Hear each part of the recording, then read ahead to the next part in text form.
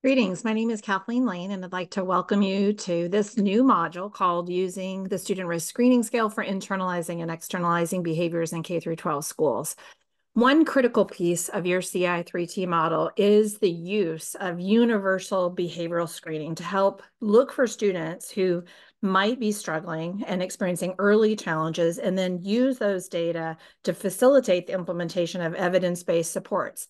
And it's not just using it to connect kids to supports. These screening tools, which are very brief, proactive, routine screenings that take place fall, winter, and spring, give you the information that you need to know to see what's happening at tier one. So to look at the entire system. They also allow teachers and others to unpack data, look at multiple sources of data, including screening within their class, so that they could see whether or not it might be wise for them to build in the use of low intensity strategies to increase engagement and limit disruption. And then, of course, these data can be used to look for kids who might need more than tier one has to offer. And it finds kids at the very first sign of concern.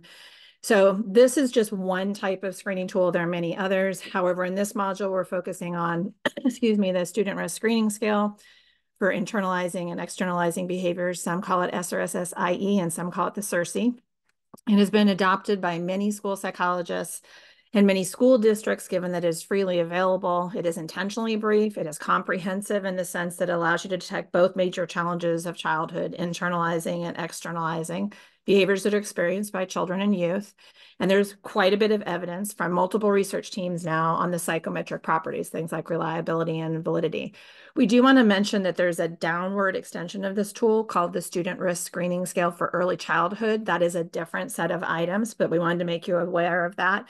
But in this module, we're going to focus on the SRSS-IE, which is validated for use for elementary, middle, and high school. And throughout this module, you're going to find many downloadable resources that can help you to facilitate getting this screening procedure in place in your district. And if you're someone who prefers to listen, the module also includes an interactive resource that covers the same content as in the ebook, but it's in more of a multimedia format.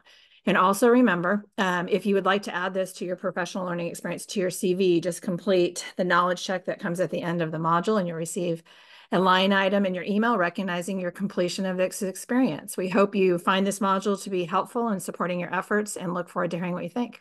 Thank you.